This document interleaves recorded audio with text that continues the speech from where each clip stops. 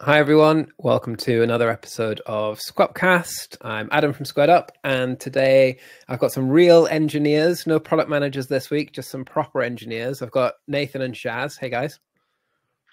Hello, Adam. Thank you very much for joining. So Shas, you're in our DevOps team. Nathan, you are currently responsible for something to do with monitoring. Maybe let's go. Shaz, tell us a little bit about your day job. So hi, Shas, DevOps engineer at Squared Up, looking after our build and our infrastructure, so CI/CD, and all the way to release. That's most part of it. Okay, so when Squared Up Cloud can't be deployed, it's probably because you've broken something, and that's where Nathan comes in, right? Yeah. Yep, that's where I come in. And those of you that have seen me around before, I came from the SCOM space, so I do like monitoring, and that's where I am now, finding where things are going wrong, hopefully not going wrong, and displaying how well things are running. Nice. Well, thanks for your time today. We've got an interesting topic, terraforming dashboards. The title, of course, based on the wonderful board game Terraforming Mars, which is a classic on the shelf right behind me. Let's start with a little bit. We'll assume everybody knows what Terraform is. When we get into the demo, we can be nice and technical, but just in case, let's start with just a quick, like, what is Terraform and what do people do with it? So Terraform is an infrastructure as a code tool, which is developed by HashiCorp.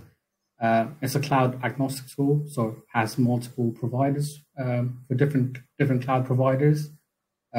Mostly allows you to provision, define your infrastructure across, again, various cloud providers, helping you to set up, maintain, and scaling of your infrastructure. In high level, your infrastructure is just defined in code. Mm-hmm. Yeah. Nice. I always like to think of it as like a recipe. Like Terraform lets you write infrastructure as a recipe of what you want, and then Terraform's just the cook. Got it. Which nice. Could be confusing because Chef is a competitor to Terraform. But yeah, and then you can change the recipe and just say update it. So it's great. I remember when I first joined Squared Up, and we were a tiny little team. Even then, we still had the requirement for running sort of big SCOM labs in Azure, and engineers all had their own VMs, that kind of stuff. And I remember one of our engineers used to maintain a Terraform template that defined all of our Azure VMs. If you wanted a new one, you had to ask very nicely, and some Terraform work would be done, and then resources would pop out, right? So pretty simple for keeping things nice and tidy, keeping them in check, making sure everything's as expected. And I guess in the more sort of modern world with CI/CD tools deploying infrastructure and deploying code onto that infrastructure, it's a great sort of way to automate all of the things that would otherwise be a pain in the neck. Yeah. Do we use it internally for anything at the moment? So going exactly back to what you mentioned before, that was the starting point for me for Terraform as well. We then built our Azure test lab using Terraform. So defined as code, all code changes, like you mentioned, goes through the change process. It's still running and active at the moment. And yeah, we're using it for dashboarding now. Nice. Well, that's a nice little segue then into why you might use Terraform for your dashboards as well. What are the sort of typical challenges that you might find if you're deploying loads of infrastructure through pipelines? I guess, Nathan, from your point of view, without something like Terraform, any new resource that needs a dashboard, any new app that needs a dashboard, you'd have to go and sort of build that manually. And I guess maybe in a world where you're deploying sort of like transient things, maybe something only exists for a couple of hours, you're probably not going to put in the effort to build dashboards that you have to then tear down again. Yeah, I think in a SaaS world, one of the great things we see is we have different versions, GA, RC, and they roll through as with most SaaS products. But we can spin up a new dashboard and compare side to side on potentially a bug. Hopefully people don't see it, but we might know internally that we're looking at a spike or something. And we can just have those built out at the end of the deployment phase. And then they show up, and then after they've become obsolete, it just deletes them, cleans them up. So there's no need to have this stack of, like you said, 2-3 releases a day, 300 for the last 3 months. It just cleans them up when it's done. New ones show up when they're ready. So. Nice. Okay. So what are some other, I guess, like common, well, let's move on to our provider, right? So we built a Terraform provider because people love Terraform. It's very, very, very widely adopted, very sort of common, popular tool. Let's start with, like, what does our provider actually let you do in Squared Up? What are the features that it covers? So we try to take the most things that could be like repeated. So we built around those, starting with like our workspaces, dashboards. You can share your dashboards through Terraform. You can add, manage data sources through it, and as well as scopes. We also allow you to do a graph lookup. So if you want to look for your object in the graph, you can do that as well. We manage scripts and workspace alerts. So that's what we cover at the moment with our provider. Nice. So I guess, yeah, fair enough. So for your typical use case of maybe you've deployed a new subscription into Azure with some resources in, with our Terraform provider, you can then set up a connection to Azure to connect to that subscription, maybe with its own, some credentials that you've already set up. You can build out a workspace with that data source connected to it. You can add some dashboards that suit the use case for whatever resources you've deployed, including, I think you said, custom scripts and various other bits and pieces like that. So kind of end to end, from like the typical like connect your data, show your data on the screen kind of stuff. Yeah. That was sort of the thinking, was like, you're creating your resources through Terraform. If you're already maintaining your infrastructure through it, you could deploy dashboards side by side with it, like whether that's maybe like updating a scope, because like when you're managing everything through Terraform, you can just reference whatever you've just created now, and then based on that, create workspaces, dashboards, or scopes, anything. So cool. Coming to you, Nathan, I know we use Terraform, or rather you use Terraform internally to manage customer dashboards. Maybe you could tell us a little bit about that use case, probably without showing anybody their dashboard live on the webinar.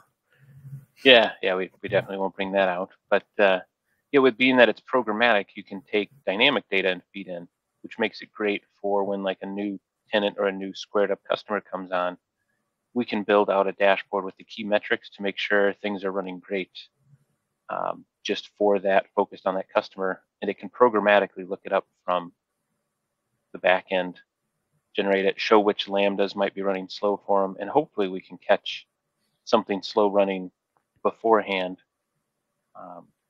And it just lets us build those out much easier than having to phone a support team to do it, to find out that maybe they never had an issue. So it's just ready if someone does call in. And in that scenario for these customer dashboards, we're talking about sort of pulling data directly from our platform, from AWS. We've got data in Salesforce. We've got support information in Zendesk. Maybe there are issues open in Jira. That kind of doesn't matter, right? It doesn't matter where it is. You've got the data sources connected. You can build the dashboards with the right data streams, showing the information you want. Yeah, it turns out to be a perfect example for kind of the cross data stream sources. So as you mentioned, we'll take Jira and Zendesk, mix those two together on the fly there. Jira and Zendesk, for example, say someone calls in and they're like, well, I'm having this issue. We can actually see that, like, oh yeah, there's a Jira that's to be deployed in the next week and a half that targets a bug that we see one of the plugins you use has. But it's pulled real time from Jira. It didn't require someone to go through and update every single ticket. Same for Zendesk. You can say like, oh yeah, there's a reported issue with this something, and it surfaces it much quicker for all parties involved. Gets that data out of the shadows. Okay, fine. So it sounds, I guess it's pretty simple to use. Maybe there's already some really nice, helpful like GitHub repo full of samples or something like that. Yeah, as it would happen, I just created a GitHub repo 2 or 3 weeks ago called Introduction to Squared Up Terraform. Let me share it for those that have the screen up. That certainly sounds like it's along the right lines for the topic. Yeah.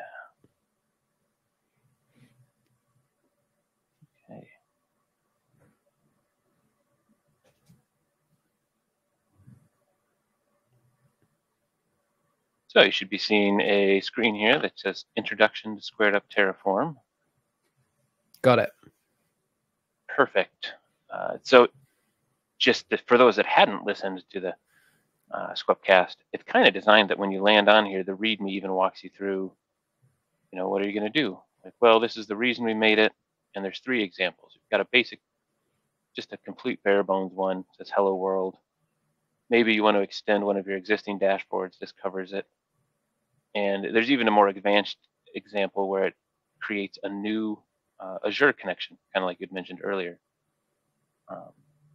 And just to prove kind of in a real demo how easy it actually is, I've opened it up in VS Code here. And for those that are keen, this is a valid API key, but I'll change it 90 seconds after we're finished here. So don't think we're leaking anything exciting. But really in your Terraform, you just have a Terraform file, and it goes through as simple as you tell Terraform, like, yeah, I want to use the squared up provider, which is Terraform's link between HashiCorp's language and squared up's API. You say, here's how you're going to connect to squared up. And then you just go and tell it, like, yeah, let's make a new dashboard. Give it a workspace ID, a display name, call it the basic dashboard, and just our dashboard JSON, which we've got documented in a couple places or available through the UI. And you can even do some mustache replacement in there. So for this example, I've got a content where I'm saying what the text block is. And so once you're done, you just need to do a Terraform apply. You can even do a auto approve if you don't want to skip, don't want to wait for that. And if we go look here, see if we're quick enough. Yeah, there's no dashboards here, and it should pop up about as quick as we click over. You can see, like, yeah, there's the dashboard that I had. And so I guess if you were to, like you would, with the benefit of having all these things stored in a repo somewhere, if you were to sort of make a change, commit that, some pipeline that's deploying this, obviously get some new file, I guess in this case, is it going to spin out another new dashboard, or will it update the dashboard you've already got? How sort of scalable, manageable does it make it? So that was one of the reasons I made the simple repos like this, is personally I find it so much easier to learn when you can go in, change it, click apply, see what happens. I struggle to read through a bunch of text and get it. So as you had said, you go in and change it, and it'll update your dashboard unless you change the name of the dashboard, and that's how we key them off. So if you just change this value on here, we can save that, and you just re-hit apply, and you'll see Terraform takes care of everything in the background. It goes out, it checks, and says, oh, this dashboard already exists. There's the ID. You can kind of see it flash by there. It says, oh, I have one to change. It handles all the heavy lifting in the background. And if we refresh this, you'll see that the simple text change I made is now changed in the dashboard. So it gives you a great way to get that, just that hands-on type feeling of how it actually works instead of dry book work.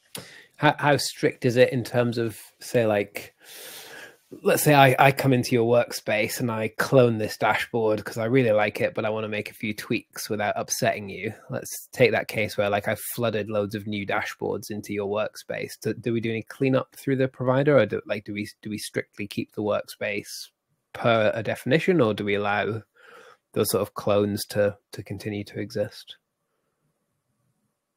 I may have to defer to Shas on that one. I know it won't damage so what we have here, if we do like this and change it back, it'll change the dashboard I've been working on, but your clone in this case will remain, so we can keep working side by side. However, you can do a whole workspace managed, and I'm not sure if it'll clean them out or not there. Yeah, because as it's part of the workspace, if you're managing the workspace through Terraform, and if you've deleted the workspace, then because the dashboard is within the workspace, we'd get rid of it. Yeah. So if the workspace is there and I've just made a bunch of extra dashboards that are in the workspace but not part of the template, would they get cleaned up, or do they get left alone? If Terraform was running a cleanup, then it would clean those up. Okay, cool. So you can keep things.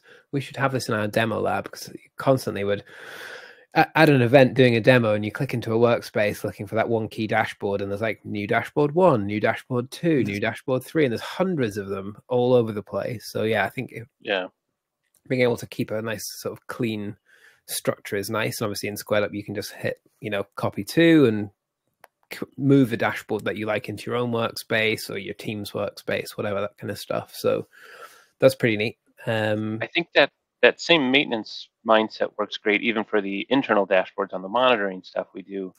Like, you don't want to lock down dashboards so much that people can't play with it, right? Because maybe someone has a different aspect you haven't thought of. But you also don't want the example you're talking about where it drifts, that it says like John's view of performance and then like Sally's view, and you're like, why do we have this? So Terraform keeps them clean. And as long as you document that, right, they'll reach out to the monitoring team and say like, oh, hey, can you add a tile for this? Sure, we get it in there. But Terraform does kind of help us keep it clean without locking it down to the point to say like, oh, you can't touch anything in here. Because that's also not what we want to do with the product. We want to let you explore the data. And then, so I've liked how it does that. Just back on our sort of internal dashboards, how do you automate that? Is it like when a customer signs up? Is it when when we close a deal in Salesforce? What actually triggers Terraform to run? So in our case, we've currently just got the easiest and do a GitHub action. So it's on a schedule, runs every night. Any of the options actually would probably be feasible. It really only takes 30, 45 seconds. So they're really cheap to run GitHub actions. You could run it as much as you'd like. And we just picked like, oh yeah, we'll just run it nightly and kind of bring you up to date. Yeah. That's interesting, actually. I mean, I think the automation in general, I think is obviously very useful in cases like this. And we already have, for example, deal closes in Salesforce. Let's post into our customers channel on Slack and let everybody know that we've closed a new deal or someone's renewed, that kind of stuff. I guess we could include in that same.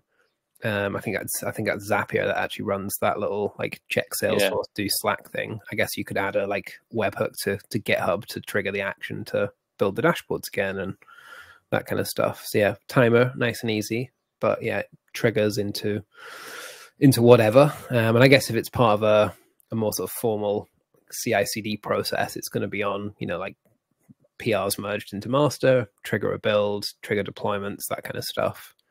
Yeah, and I think anyone that's played the automation game, you run into the race conditions where it's like, oh, and it does this, and you're like, oh, that's not ready yet. And so that's when on the monitoring dashboards, you've almost said like, well, give it 3 or 4 hours, because there's a lot of modern systems in a regular business between what engineering has set up and what they're, and just to kick it off immediately, it'll work. You'll just get a bunch of tiles that say not ready yet. And we found it's easier to say like, oh yeah, the expectation is 4 to 5 hours. And I think the data pipeline tool we use, Segment, does a lot of sort of syncing between things, and Google BigQuery is a destination for a lot of that data. The sort of telemetry that comes out of the platform at 1 million miles an hour, we have to keep hold of it somewhere, and cheap data warehousing is nice and easy, even though that's not typically how we interface with it. But I guess if in your organization you're syncing things across different tools, even if that trigger is instant, you've probably got to wait some amount of time before monitoring data appears in Dynatrace for the first time, or that kind of stuff happening. Yeah, I think we had talked about it one of the other days, but that's one of the nice things when you're designing automation like this. In the case of something like AWS CloudWatch metrics, which we use, those are available immediately. So depending on your audience, you could issue that at the moment your build completed or at the moment your transaction occurred. So yeah, for our case, like you had said, that the schedule timer works well, but luckily GitHub's flexible enough that if your data is going to be there, AWS CloudWatch is milliseconds behind your first event on your Lambda. So you're like, nice. So are there any other sort of interesting use cases that you've thought of or that you had in mind when you were building this? I know a few customers are using this already. Without naming names, are there anything we've heard from the field that people are using it for? Or is it just pretty much like stuff's being built in clouds and we just want dashboards for it without having to do anything? Yeah, that was one of the use cases. And the other use case I've come across is where people have to create like the same dashboards for multiple times for different scopes. So maybe you're workspace is for one set of VMware cluster, then if you're managing multiple clusters through multiple workspaces, and you don't want to create that dashboard across multiple times, you just create it once and then reuse that across several workspaces to have like 5 exact dashboards across all of those workspaces, which was really cool to see that be used like that as well. Yeah. Yeah. A perfect example of that is in like a service provider type workspace, either an internal service provider for a multinational company or a managed service provider. Maybe you want to provide a view of your services and have just a couple flags that go into Terraform and say, oh, they do opt into this, build this dashboard into the workspace, or they don't opt in, leave that dashboard out. But Terraform could be a great way that you could provide 10, 20 consumers of your service the same dashboard.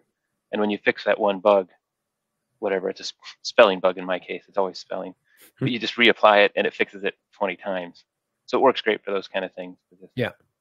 The case I thought of earlier, again, sort of like acting on like instant data, triggering a dashboard to be created is like diving into an incident. But the case I was thinking of was like, let's say like not that we have the concept like VIP customer, let's say an enterprise customer logs a like high severity ticket in Zendesk. We trigger webhooks out of Zendesk all the time. And for us, the first thing that we would probably do is look at things like the platform logs. We'd search for Jira for any tickets that have the same tags in Zendesk that they do in Jira. There's a bunch of things that we'd pull together: account data, the value of their deal, number of users, all the like who is potentially experiencing that issue, that kind of stuff. Being able to just like throw out a dashboard like that, like like an incident management dashboard almost when an incident occurs, is maybe another pretty cool use case for having to saving time on having to like dig around in all your tools and build that perfect view. Yeah, and you could even be collaborative there too and generate a workspace with the first dashboard and send out a link to that and say, we'll create your dashboards here when you find more, because that workspace will be generated with the name. And then at the end, we'll just, you can kind of export it as JSON and say, oh, it's solved, but here's what we researched. And like you say, kick it off, get that place ready, get the initial notes there. No hesitation on where. Can you share a dashboard through the Terraform provider? Yes, the dashboard share is available as well. So you can turn that on, give back to Zendesk the URL and post it back to the customer, let them look at their own live incident dashboard as we fix their problem. That's probably a terrifying nightmare scenario for anyone involved. You want to stress out all the engineers that work. Yeah. Great public dashboard. I think that could work well. On the subject of things the provider doesn't do, but we want it to do, are there any key sort of items in the backlog that are being worked on? So the main one that I'm looking at is user management. We currently don't support user management as well as like ACLs. So we'd like the provider to allow you to create like groups, invite users, and configure like workspace ACLs and data sources ACL. So that's the next big feature that's coming up for our provider. That's pretty cool. So going back to that sort of incident management case, you could create a workspace that was locked to its own group, and that group could have just the right people in it. And if they're not yet users in Squared Up, they could be invited to Squared Up as part of that process. That's pretty neat.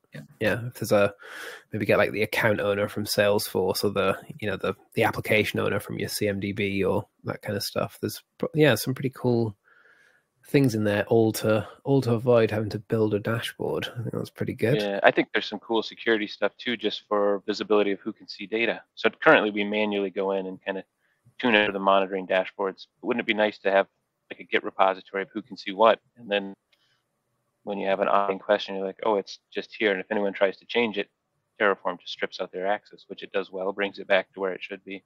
Yeah. So I'm looking forward to that feature as well, because it'll be nice to say, nope, this is who can access their dashboards. Even if they try to change it, the system will correct it. Yeah. Great. There was one thing just to have it sort of put down on paper officially as a feature request. I already mentioned this to you earlier, Shas, but seeing as we're talking about it on something that's recorded that will be available to the public, you'll have to do this now. Yeah, it's been a bit of a pressure now. Yeah, one thing was indexing, right? So in that case where your pipeline's just deployed a bunch of new resources, but you already have the plugin configured in Squared Up. We index every 12 hours. We figure out what objects you've got every 12 hours. But if you're building a dashboard for like the new web app that was just deployed, the provider kind of needs to be able to tell the plugin to re-index. You know, it needs to be able to tell it there's something new to go and find rather than waiting for that 12-hour window. So I want that. So maybe a couple of weeks time, we'll check back in and... Yep, I've already bumped that feature up compared to the ACLs. I think that's really useful. So yeah, cool. Definitely. So yeah, I mean, for anyone who's watching this who's interested in Terraform, we'll bring up the SQUPCAST email address at the end, but we also have community answers. Again, I'll bring up the links at the end. I think there's a post or two on community answers already relating to the Terraform provider. It's a great place generally just to ask questions, whether it's us or other users who've already sort of figured something out. It's a great place to sort of share that stuff. Just to add to that as well, the provider is open source as well. So yeah, it's on our GitHub augmentation, so feel free to take a look there as well. Nice. I think there was you gave me the okay to sort of ask the loaded question of like, are there any alternatives to the Terraform provider for automating dashboards via your favorite scripting language, Nathan? Yeah, yes, there is. And there's a couple of mentions on community answers even for it.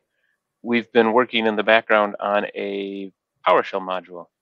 So you can get your standard verbs of new dashboard, get dashboard, remove dashboard, all of that stuff in a, personally for me, a more familiar language.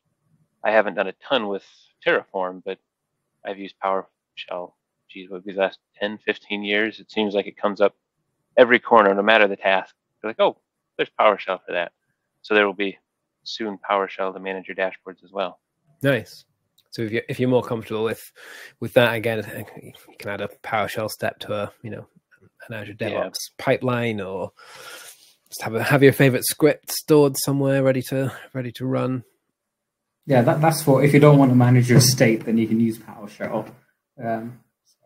Oh, is there some rivalry already kicking off between some sort, maybe? PowerShell versus Terraform. Yeah, nice. Is there anything else worth sharing on this? We're plenty fine for time if you've got anything else, but otherwise I can wrap us up. Yeah, kind of look forward to hearing if other people are having ideas. But even just here, we've kind of come up with a couple different ones, chatting through like the incident idea. So I'll keep an eye on the community answer stuff. If people post related stuff, looking forward to hearing what's happening out there.